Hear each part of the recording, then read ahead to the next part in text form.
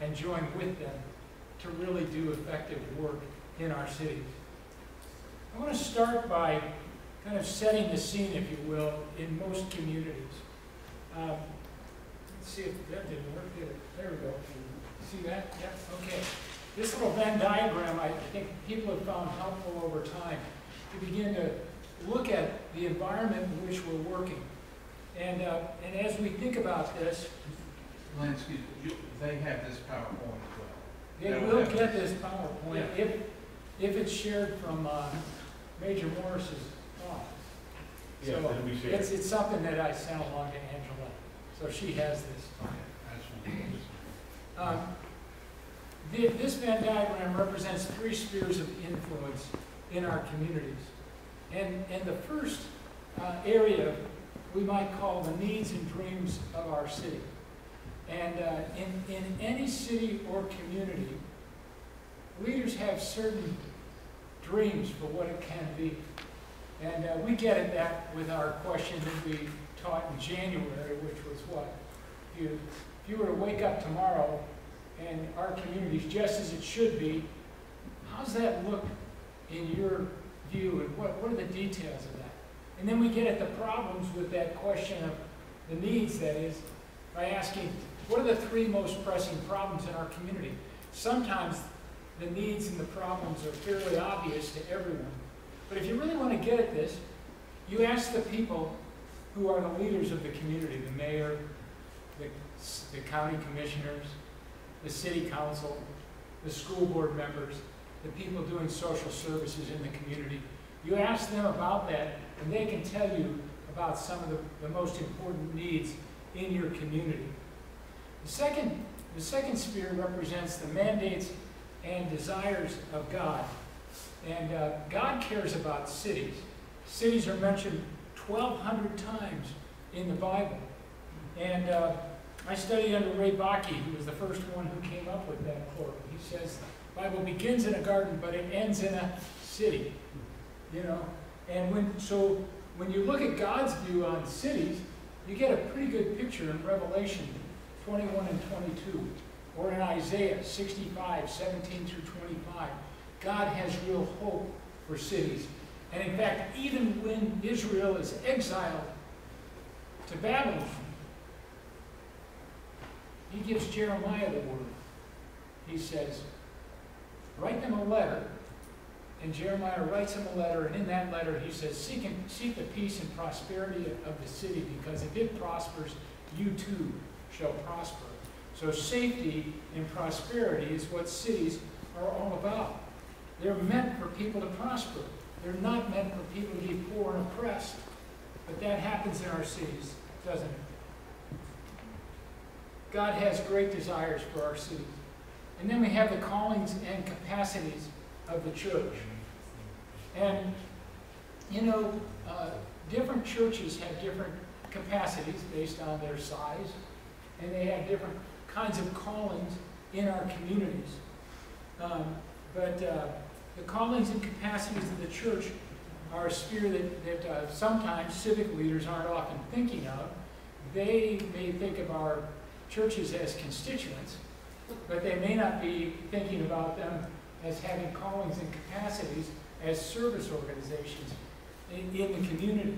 Now, what's interesting about this Venn diagram is where the intersections are. And the first intersection that we might look at is this area of the intersection between the needs and dreams of our city and the mandates and desires of God. And this area might be known as common grace. When we think about this, we might think back to the Reformation. Calvin, for instance, thought of common grace as an example of common grace was the wall around Geneva. He said it keeps the enemies out, it keeps us safe, it gives us a good environment to work in, and it's there for the righteous and the unrighteous alike. And or we might think about some biblical passages. The rain falls on the just and the unjust alike. So our cities and communities, they provide common grace. The elements of common grace that we experience might be things like streetlights, well-maintained roads, schools, public education available for all the kids, libraries. Elements of common grace may include the public water system. It might include the sewers. It includes all the benefits that all of us enjoy by being a part of that community. A second area that we might look at is the intersection between the church and the needs and dreams of the city. And there's a tendency for leaders in the city to look at the church and want to harness its power and begin to get that constituency working for us. There's also the tendency of the church to want the political leaders to do the work of the church. But we say at Good Cities, we put the universal null sign over that, and we say don't go there. It's not helpful for either of you if you try to control the other. The third area of intersection here is between the callings and capacities of the church and the mandates and desires of God. And here, the church is given the unique calling to bring the word of salvation that every person might have the opportunity to be saved. And it's a unique calling upon the church that God gives the church. But if you'll notice, that intersection doesn't fall within the city, because the leaders in the city they want to see common grace for all. They want to see good things happening in terms of education, in terms of the services, creating a prosperous economy, all of those good things that the leaders of our city want to see, but they never want to necessarily see the salvation of God come to the city. The church will, in fact, respond if common grace is not issued to all. If there's inequality in that, often the church will speak up for the poor and the oppressed to help them in the midst of an unequal or unfair situation. But where these three spheres overlap with one another is what we call the sweet spot, and that's service. Because the church is called to serve. If you look at Ephesians chapter 2:10, that we've been created for good works before the foundations of the earth. That's our purpose. When we're living in the heart of God's grace, we're meant to be serving. And service is welcomed by the leaders of the city. And God is pleased when we serve. In fact, when we talk about service in our communities, I've often come to say that this is the opportunity for us to incarnate our faith and for us to turn that evangelistic question, as I mentioned earlier, on its head, so that people are asking us, who are you and why are you doing this? Service opens the door to many of these things. So we've looked at this next diagram. Oh, I'm sorry, I'll go back there for just, oh, well, look at that. You got to put all these things back in there when you go back one slide. I put this little quote up in the corner, and that is that evangelism is our ultimate motive, but can never be our ulterior motive.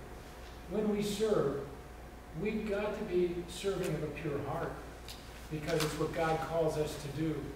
But if we do it with an ulterior motive, like we were talking about, there are some ministries that will make the homeless sit through a meal before they give them a meal and a night and a shelter for the night. The next slide reminds us that leadership in our community is at least these 7 channels of influence. And maybe more than that. But these 7 are key in terms of developing our cross-sector relationships. We want to make sure that when we think about serving, that God's people, we recognize, are in every one of these channels of influence. And so we turn to God's people, and we turn to others too, who might be interested in working with us in our city or community. And there's a lot of people who are interested, and we might call those people who are interested in what we do in it, they might form what we call a network where information is shared. There's lots of people interested in hearing about how we serve among the homeless, And so they may get a newsletter, or they may, or they may actually participate and volunteer among a homeless ministry. But partnerships are another thing. From the networks that we have, we know of all the people who are serving in literacy, all the people in our community and organizations who are serving among the homeless. We begin to know what that network looks like. But not everybody may have enough of a shared mission to begin to become a partner, or even interested in becoming a partner. So we have to sort through those carefully. And so this talk is a little bit about how do we sort through the network to get to the point of a partnership. Have you all had to deal with the difference between networks and partnerships before? Have you thought about that? Because everybody who's doing what you may be doing may not be on the same page with you as to how you do it, or willing to make any compromises to work in a partnership. A partnership's at a whole nother level, and it involves complexities in human relationships that we might not face otherwise. Now who might we look to serve in a partnership? Well, to understand that, we might look at one more diagram, and that diagram is two different kinds of sets. One set we would call a bounded set, and it's represented by a solid line and a circle here. And in a bounded set, all the things inside it are similar to one another. You might have all the apples in the world. All the apples are like one another because they're the fruit in an apple, right? Well, the church, interestingly enough, in many cases has become a bounded set. Many congregations have membership classes distinguishing themselves from other churches, asking people, do you believe like I believe, in that class, and having you confess a certain kind of belief in Jesus Christ. It's different. The Methodists are different than the Presbyterians. The Roman Catholics are different than the Lutherans. The Episcopalians are different than the Anglicans. I mean, there's fine lines sometimes that are drawn between them, but you're in or you're out based on the question of, do you believe like I believe, or do you practice the way we practice in your worship, for instance? On the other hand, we have another kind of set, and that might be known as a centered set. In a centered set, it's represented by a point, and then it doesn't have any boundaries per se.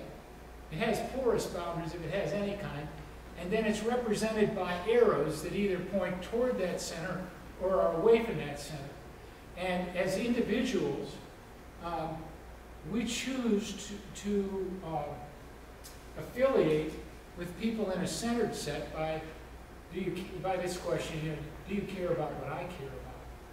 And that can be true of a company that you work for. You own their mission statement, you try to live it out, you try to sell it to others, Or it could be true of an organization, like, let's say you wanted to address the issue of teenage alcohol and chemical abuse, adolescent chemical abuse issues. So all the people who care about that would have the vector of their life working toward that center. We want to solve this issue among teenagers. Interestingly, in a centered set relationship, if you're not with that teenage alcohol and chemical abuse set, your arrow can switch directions. Like, for instance, let's say my kids are just in elementary school. I'm not thinking about this issue, teenage alcoholism and chemical abuse. I'm trying to get my kid to read. But my kid becomes a teenager and gets sucked into the wrong crowd, and now I know she's using marijuana. I know she's out drinking because I had to pick her up the other night and she'd thrown up. I mean, it is a mess. Guess what? As a parent, my vector has just changed direction. I'm with those folks. I want to figure out, how do I get my daughter off these chemicals? How do I get my daughter back to being healthy and joyful again? Her life is a wreck right now. So your arrow can change direction in a centered set. This is the way most of our world is, isn't it? The centered set. Only parts of our world are in bounded sets where we're in some kind of club where everybody's like one another, they wear the same funny clothes, or they believe the same thing, whatever it is. Oh, You're making fun of no, Ken said that.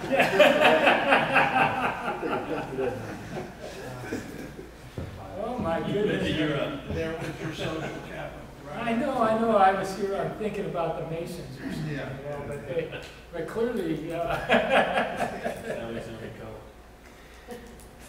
well, when it comes to stages of partnership, we might look at this kind of diagram. And this is something that's in my book, The Good City. I spent a good bit of time on this. When we think about the different stages, I've got 3 different stages down the left-hand side: exploration, formation, and operation. Each of those requires a function and then certain skills to carry those out. And the skills increase as you go down this chart. But the very first one requires vision.